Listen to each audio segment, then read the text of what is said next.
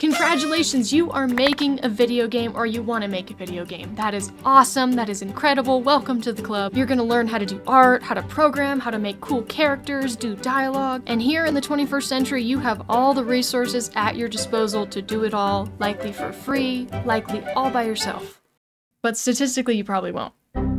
There's probably a 90% chance that you won't finish the game that you want to make right now, but that leaves you 10%. And if you're here, you're putting in your research, you're watching this video, then you're less likely to be part of that 90%. So congratulations. And the fact that you're watching this shows that to a degree, you are motivated. But in a project that will take you at least 2 years longer than you think it will, motivation doesn't actually matter. In fact, if you're looking for motivation at all, then you're looking for the complete wrong thing. When you're a year into your project, maybe even a month, whenever that first spark of passion runs out, motivation won't be enough. Inspiration won't be enough, because those are unreliable emotions that depend on everything around you. How you're feeling, how many other priorities you've got going on, how stressed you feel. And those are important things, but like anything in life, if it's hard and you don't always want to do it and you only do it when you want to, you're not gonna do it. So I'm gonna give you this instead, all right?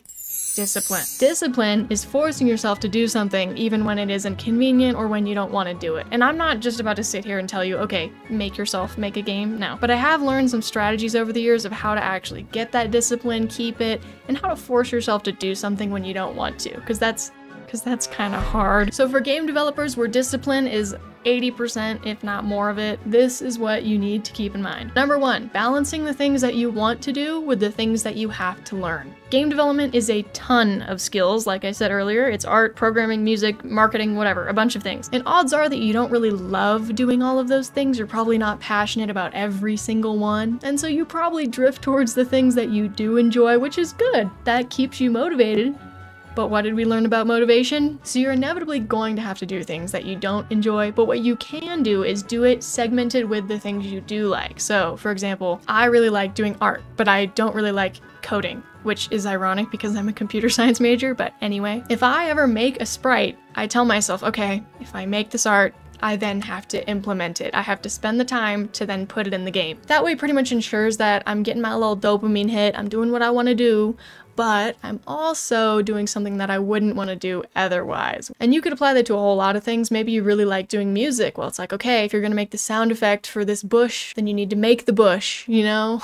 There's a lot of other better ways that I could explain it, but you get the idea. Number 2 is setting goals, but being smart with setting them, because you can't just say, okay, I'm gonna make art for my game right now. I'm gonna, I don't know, finish this game by 2025. You've got to follow a recipe, and it's the SMART recipe. S stands for specific. You're not just gonna make art for your game. No. You're gonna make the player sprite. You're gonna make the 3rd frame of this battle animation. You're gonna make the soundtrack for this area. You're gonna make the sound effect for this bush. Something specific, something good. M is for measurable. This one's pretty self-explanatory. You either make the art or you don't make the art. You code it or you don't code it. But more importantly, A is for achievable, which means it's actually something realistic that you can feasibly accomplish. R is for relevant, which is the most important one, if I'm being honest. Because when you're making something in your game, you kind of want to have in the back of your brain, why am I doing this specifically right now? Because motivation will tell you, okay, you want to make art, you like making art, let's go make all the art for your game. But if you want to make a game, you want to make a successful game, you gotta be disciplined, and being disciplined means coding when you don't want to. So is it more important to make really cool animations, or is it more important to get the actual gameplay down right now? Make sure that what you're doing and what you're setting a goal specifically to do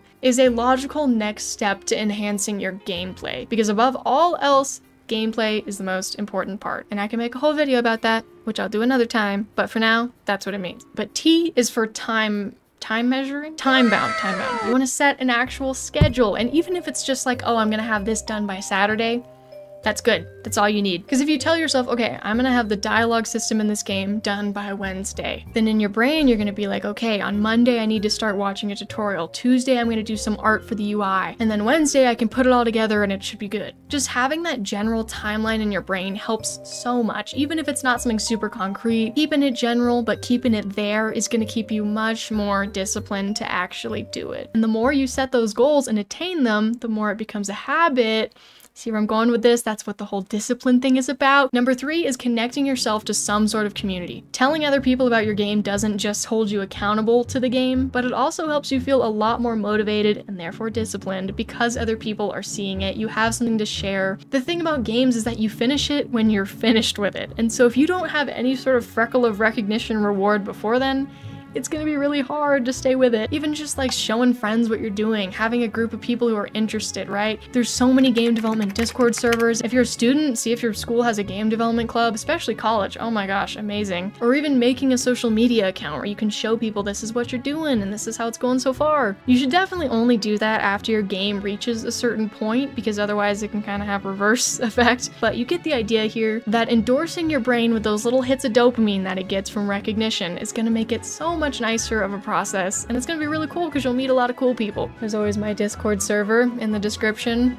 Lots of cool game devs in there, but anyway. Number 4 is tracking your achievements. You're not gonna see a lot of the progress that you actually do towards your game in the game, because so much of game development is learning. You're following tutorials on coding, you're learning how to even begin doing pixel art, and a lot of that stuff isn't gonna be final in your eventual game. And so when you look back, it can feel like, damn, I haven't made any progress and I've been at this for like 6 months. This is why I encourage you to keep a list of every little thing that you do every day for your game. That was one of the best things that I ever did, is on my OneNote, which I use to organize all my game dev stuff. I had a list of everything that I did for every day, whether it was like, oh, I followed this tutorial, oh, I made this player sprite. Even if it was the tiniest little thing, looking back on that list was so nice because it felt like, okay, I've spent 6 months on this, but it hasn't been useless because look at everything that I've learned. There are some amazing services out there now that let you do it all visually, connect like a whole web together. I think Trello is a popular one. I don't really know too much about them, but there's some amazing services that make that process so much easier. So keep track of the stuff that you're doing to remind yourself that you can be disciplined, especially if you're keeping a list of everything that you do every day. If you miss a day, it's gonna be really unsatisfying, so. Number 5, visualize the outcome of your goals. Visualization is ambition's most powerful tool. You don't want to fantasize too much, but thinking about what this game would mean for your life. And I'm not just talking like, okay, visualize making a lot of money and, I don't know, being a successful game dev. That's important too, but think of how much the quality of what you're making is going to get better if you can stay disciplined in your learning right now. If you keep learning how to do pixel art, you're gonna get better at pixel art. That's gonna be so cool. If you keep putting in the time to design your game and brainstorm, then you're gonna have some really cool ideas. Like the type of thing that I visualize with this channel is like, okay, if I can somehow make this blow up and I put in the work to do that, then in 4 years, I might not have to jump straight into the job market after I graduate. And obviously, I don't have to make this channel. I could just chill. You don't have to make a game. Your life's gonna go on. But think of how different it could be if you did. Visualize how different it could be if you did. Because what's gonna get you through all the parts that you don't like about game development, which, spoiler alert, is inevitably gonna be a lot of it, is thinking about why it's worth it. Why are you making this game? What satisfaction is it gonna bring you? Focus on that, visualize that, and it's gonna be a lot easier to make yourself code at 2 in the morning. Just kidding, that's just me with my computer science homework. Hopefully you don't have to code at 2 in the morning, but if you are, then remind yourself why it's worth it. I'm deadass sticking sticky notes above my computer monitor, like, remember where you'll be in 4 years if you stick with this. Really, like, cheesy stuff that I probably shouldn't need, but it helps, and any little step you can take, just do it. A lot of the things that I just said take a lot of extra effort, right? They probably don't sound the most fun. It takes time to consciously set goals. It takes time to track your progress. It takes time to work into a community and to do things that you don't want to do. But that's what discipline is, right? Discipline isn't always fun. Game development isn't always fun. It's really hard. If everyone could do it, then everyone would. I don't mean to be pessimistic in saying that, oh, most of you will fail, right? I'm not trying to gatekeep or be weird, but it's just the reality, and that most startups fail, most restaurants fail, most games fail. It kind of makes sense. But the common denominator there is that they all are things that come from people, and people are highly volatile creatures that will allow their outside influences, how much they enjoy it, their passion, whatever, to impact their work. And when you're truly dedicated to something, you gotta remind yourself what it's for, because it's not always going to be amazing. But with that being said, you can do it because you watched this video, you got the goals, you hit the subscribe button. And if you want any support, I highly recommend you drop your game in the comments, what you're working on. Maybe you can find people who also want support in a community. Promote it on my Discord server, hit me up about it. I'd love to check it out because you can do it. All right, bye.